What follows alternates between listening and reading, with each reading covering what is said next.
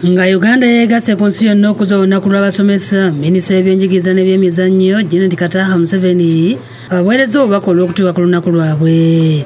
Olunaku luno lukuziddwa ku mulamwa ogugamba nti okukyusa ebyenjigiriza kutandikira ku basomesa nga wano Uganda yatandika okulukuza mu mwaka gwa 1999.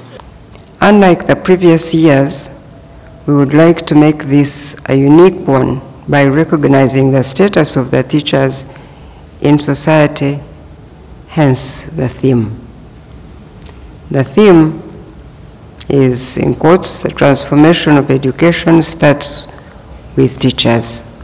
Mama Janet agambye nti nga twefumiitiriza ku lunaku luno balina enteekateeka y'okusiima abasomesa abaliko kye bakoze okusitula n'okutumbula omutindo gw'ebyenjigiriza. This day provides a platform to recognize and thank every teacher that has contributed to our lives through education. Ategeezezza nti olunaku luno lukuzibwa buli ennaku z'omwezi 5 omwezi ogw'Ekkumi olw'ebyo ebibabeera batuuseeko okusomooza kwebasanga n'engeri y'okusitulamu omulimu gwabwe. Ategeeza nti nga gavumenti basiima emirimu gy'abasomesa nga ensonga lwaki balina enteekateeka y'okunnyikiza enkola yabagibwa gavumenti eya National Teachers Policy eya 2019 Cabinet gye yakakasa.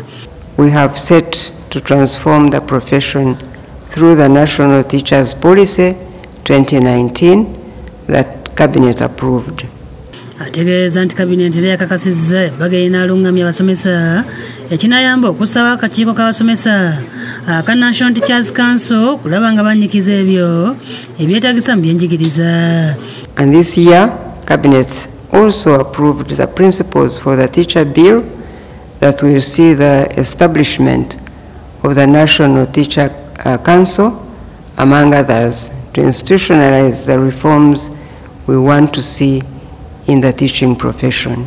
Bw'atajjukiza abantu nti buli omu aliko omusomesa yamukwatako nga kye kiseera okubajjukira olw'emirimu gye bakoledde eggwanga okubazzaamu essuubi. It is a time, therefore, to remember those special educators who supported us when we were students and show gratitude to them who inspired us in the classroom.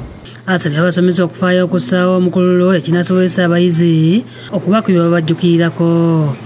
To realize how you may now impact students in the same way and be appreciated for all time. Akuutidde buli omu akola ekisoboka okulaba ng'omwana w'eggwanga afuna mu byenjigiriza. Agambye nti emikolo emikulu gijja kubeerawo ng'ennaku z'omwezi 11 omwezi ogujja egy'abasomesa bonna mu ggwanga.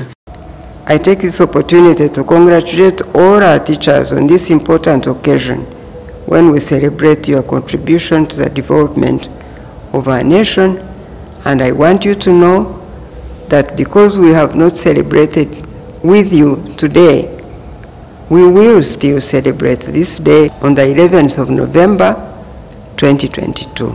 This is Kasenge now done. Abasomesa b'amasomero ga gavumenti nga bayita mu kibiina ekibadde ekya yonna tebakwiza olunaku lwabwe ng'emikolo gye badde kufeeyawe mu Kampala. Bano basinze okutunuulira omuze okulumya amasomero olw'abayizi okwekalakasi nga bagamba kivudde ku basomesa mu masomero ga gavumenti kuteeka amateeka makale ku bayizi nga ne bakola ensobi tebafaayo. We must endeavor to create safe and violence-free environments for our learners. Ssaabawandisi w'ekibiina kya United Filibert Baguma ategeeza nti ekiseera gavumenti eroze kufuna abasomesa kuba babeera obulungi bafaayo nnyo eri abayizi. N'oyawula mu basomesa kati sayidi emu abasomesa banyiivu kati bwe babeera banyiivu bajja okumishandolinga abayizi. Isima Mulindo avunaanyizibwa ku masomero ag'obwannannyini mu Minisita y'ebyenjigiriza abizabizza abasomesa okutuuka ku lunaku lwabwe n'abakuutira okwerinda obulwadde bw'Ebola.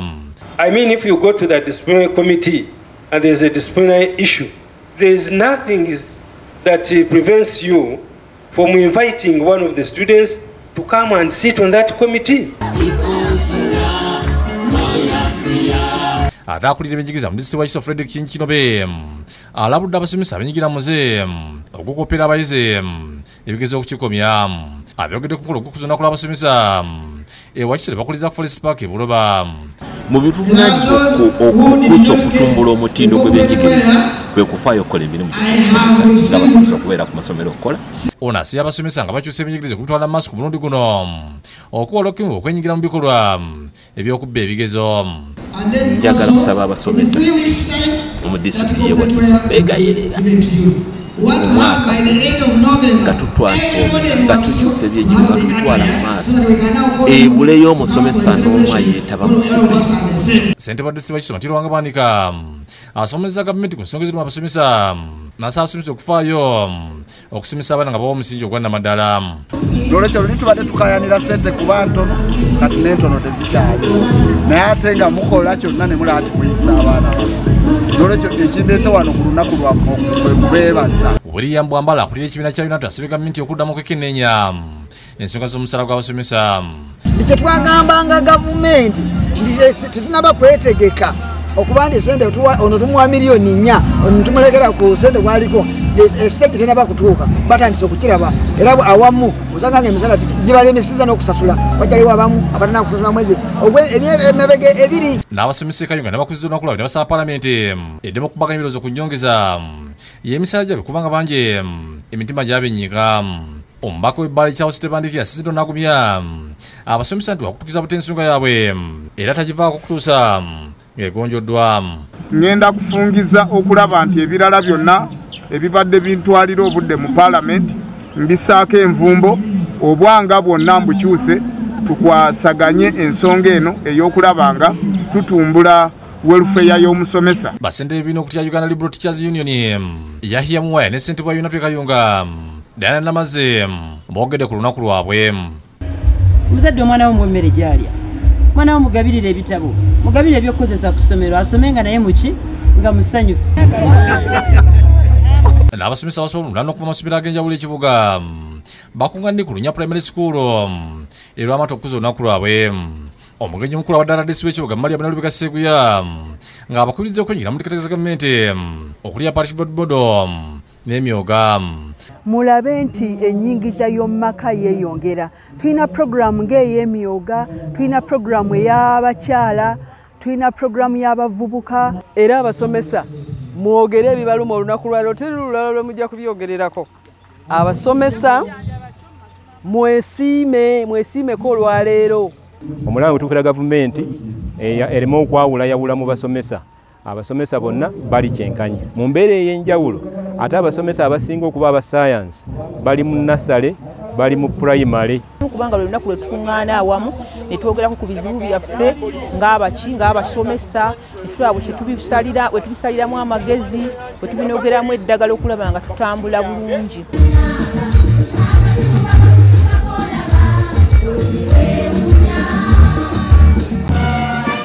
Emikolo egy'okukuza olunaku lw'abasomesa eBugweri gitandise ku ofiisi y'abasomesa wansi w'ekibiina ekibagatta yonna.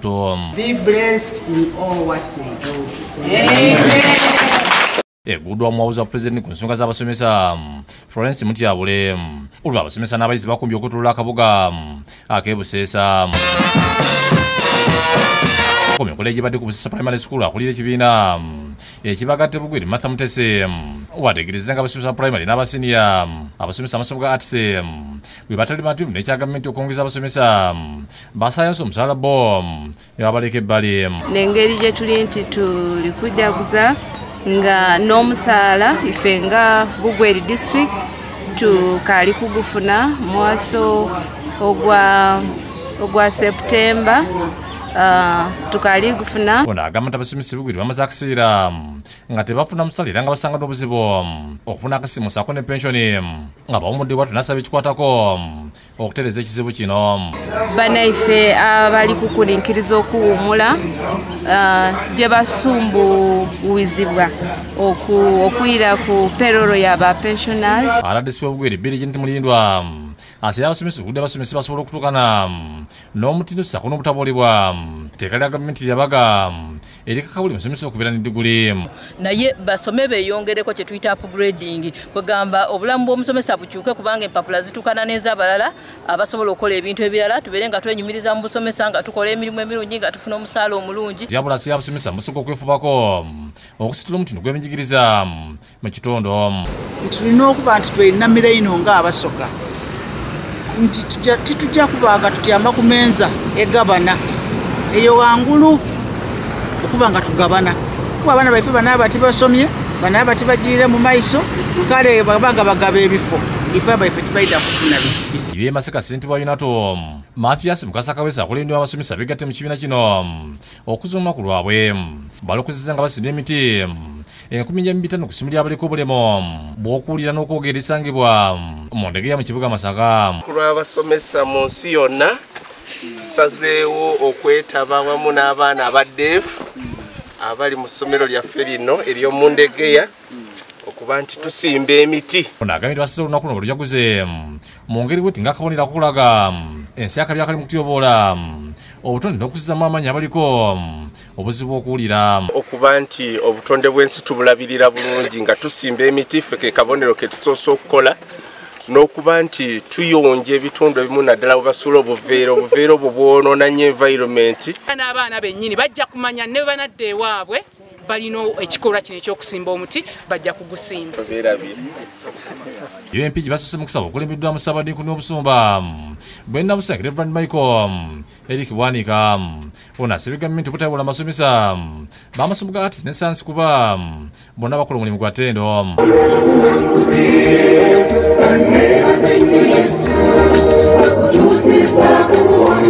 Bwebeera nga yeewunzikidde sayidi emu ate nga sayidi endala teriyo kitegeeza sayansi aba arts tebagenda kuweebwa mwaganya n'abasomesa tebajja kunyumirwa nnyo mu nsomesa yaabwe. Ye Ssente wa Yunato MP Emmanuel w'okulira asabye bafiibweko kyenkanye. Kale singa bagamba nti secondary yonna tugiwadde ne tukimanya nti basoose kukola ku secondary primary n'egy'oluvannyuma kale no bireese okusoomoozebwa n'eri obukulembeze bwa districts. Ekyo omulabizi wa Ssente Buganda Michael Wasa abayizi bulijjo okulemeza empisa n'okuwa abantu abakulu ekitiibwa. Kanisa St. Luke Mbali wabadde akulembera okusabira abayizi abagenda okukola ebigizi by'akamalirizo mu kibuga eky'Empigi.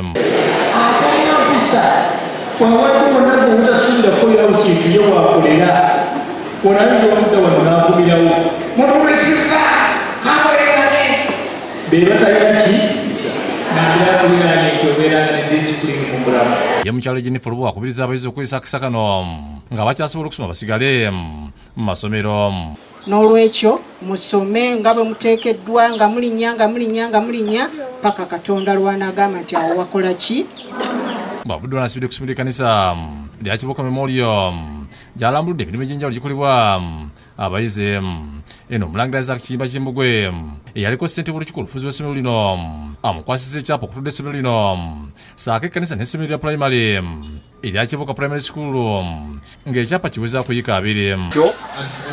Ekya church ne tukiwa Reverend Kanaakula ayike 10 emayomba muri kodje ekiriyo ndozo kiina fwe ntusigaza kino ekyayika 2 olwakubanga embyerembe gyalonga tukyagenda ne mu kooti. Omulangira Kiyimba akuttidde abadduka essomero lino okubeera abalambu okufuna abeerufu bewali okukikozesa okufunirako amabanja. Mufune n'abantu abajja okwongera ku ssomero kuno okubanga omuntu olina okunoonya omuntu agaddako lino essomero likyetaaga abantu bangi okuga